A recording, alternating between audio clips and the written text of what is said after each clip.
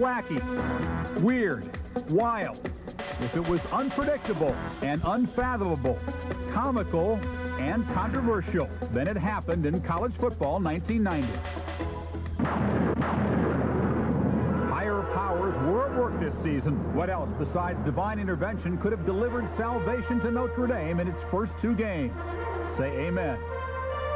Immaculate receptions also blessed Florida State and Ohio State.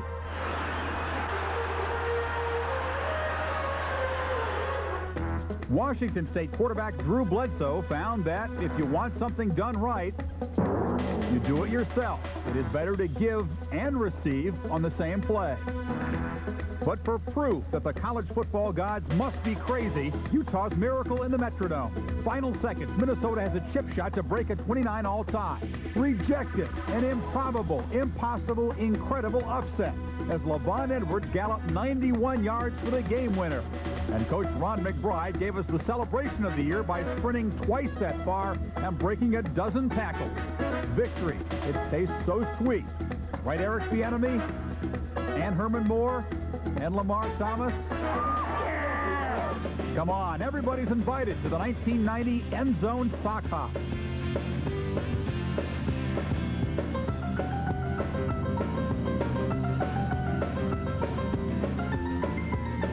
All right, enough of that.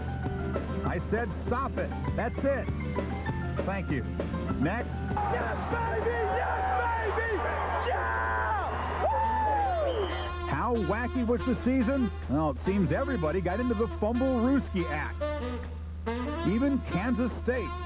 But the team that made it great in the first place, Florida State, made the fumble, but not the Rooski, and blew a game with Auburn. Back to the drawing board, Bobby. Here's the quarterback sneak of the year, Clemson's Deshane Cameron against Virginia. Let's see, that shoelace looks a little loose. Hey, wait a second, do-over, we weren't ready. Shame on you, Deshane. We got our share of kicks from the kicking game this season. Remember, Southern University, onside kicks must travel 10 yards, as in 10 yards forward. We said forward, USC. Forward is the only gear the Rocket knows. The human highlight reel made the largest play in the largest game of the season, burning Miami. From the graceful to the disgraceful, Ole Miss and Mississippi State. Pitt and Temple. And LSU Florida State. So, where were the zebras in all this? Well, sometimes in the play and in the way. Sometimes out to lunch. They held on to their hankies on this Michigan mugging, a failed 2-pointer that knocked the Wolverines from the top spot. It should be as simple as 1, 2,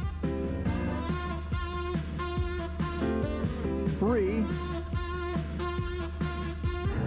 4. But Colorado took the 5th and ran with it into the end zone to beat Missouri in the year's most baffling finish. And haven't we seen this before? Premature jubilation at a Cal-Stanford game? The Bearbackers cost their team 15 yards, and so did a roughing the passer call, setting up the Cardinal for a stunning winning field goal. Revenge for 1982. Now the hit them when they're down award. Tennessee's Greg Burke hooks a 34-yarder that would have beat Auburn. Instead of a pat on the back, he gets a cup off the head. And the hits kept coming in 1990.